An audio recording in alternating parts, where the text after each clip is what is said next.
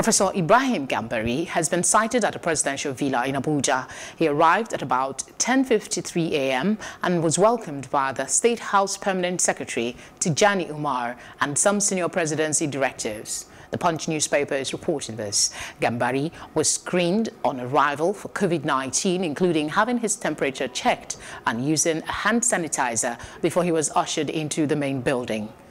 It was reported on Tuesday that a former Minister of External Affairs had been appointed as the new Chief of Staff to the President, Muhammadu Buhari, to replace the late Abba Kyari. However, till this moment, there's still no official word from the presidency on the appointment.